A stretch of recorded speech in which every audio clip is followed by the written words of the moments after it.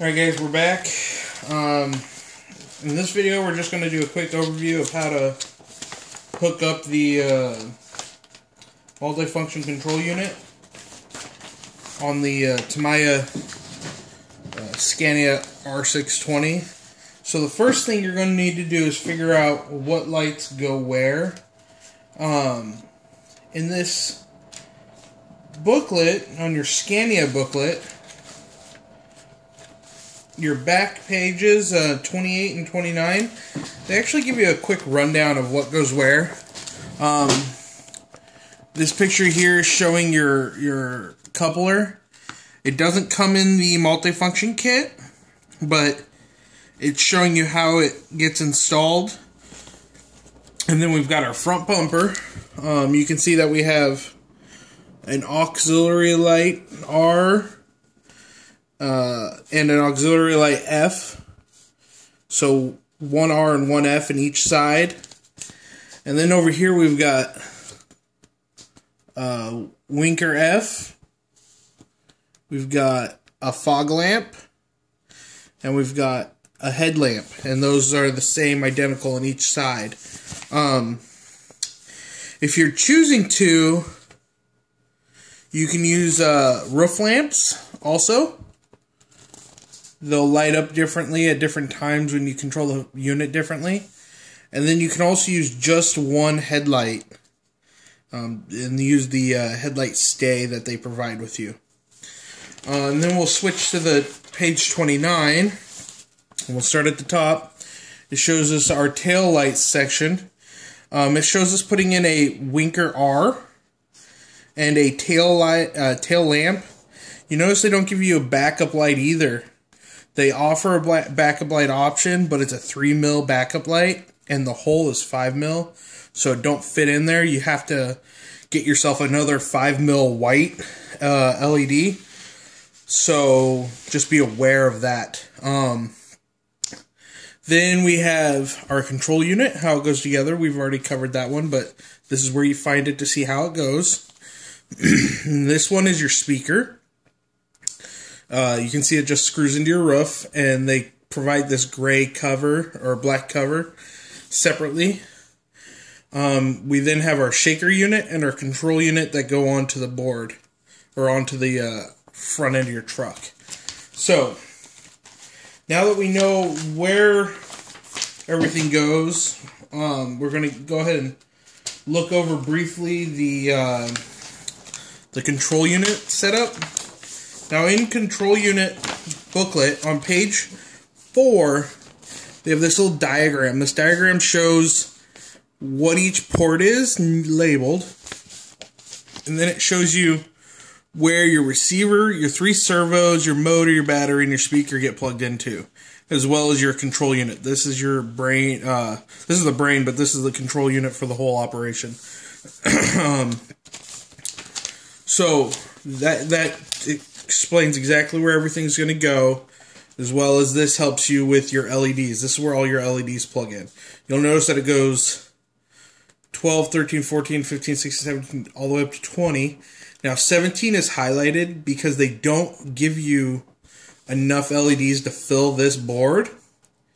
So they offer it as like an option. You can order this separate option. And then there's 21 through 27 up here. These are your outputs. You'll have a steering, you'll have a shift, and you'll have a leg output, the leg support output. And then these ones here are your inputs. They're just steering, throttle, leg, and shift. And then that's one of your plugs for your control brain. We also have this guy up here, J28. This is where your trailer lights would go. You just plug that in there if you had the trailer light kit. So, now that we know where all these go, we're going to figure out what they all are. Now here on page 5 of the control unit booklet, there is this little blow-up list right here. Starting with J8 all the way up to 32. Those are all your wires that you're going to be plugging in.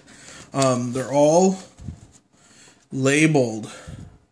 So output steering, output support legs, output shift. Those are all labeled.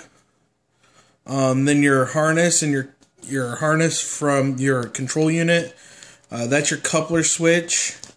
The colors are kind of confusing if you've not dealt with colors very often. But this is green, black. You know, white, black, white, black, white, green, white, blue. Is that white, blue, white, blue? Oh, wait.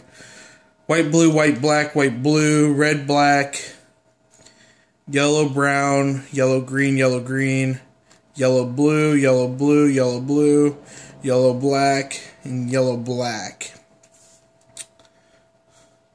So you'll notice that all those are colored, and then they have a corresponding label, what they're going to do. Speed indicator, your winkers or your blinkers for America, roof lamps, tail light, reverse light. See, they give you the reverse light, but it's a 3 mil.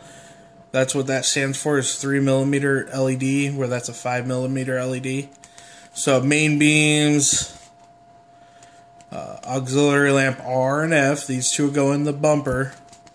Fog lamp, headlight, coupler switch. That's back in your coupler assembly. So that's pretty much basically it. Once you've got that done, I already did a video on how to do your trim and everything.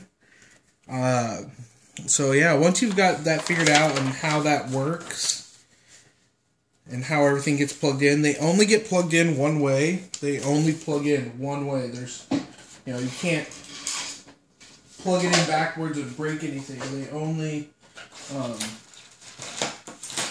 allow you to plug it in one direction.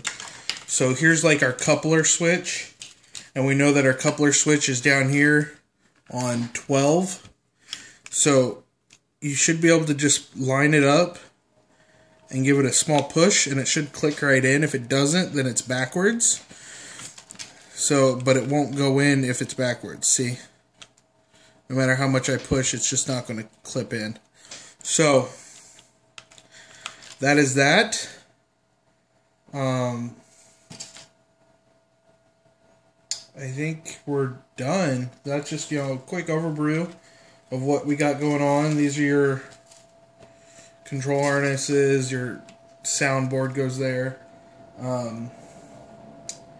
Yeah, I think we're good.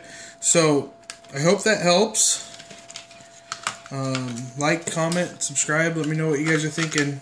Speedy Max signing off.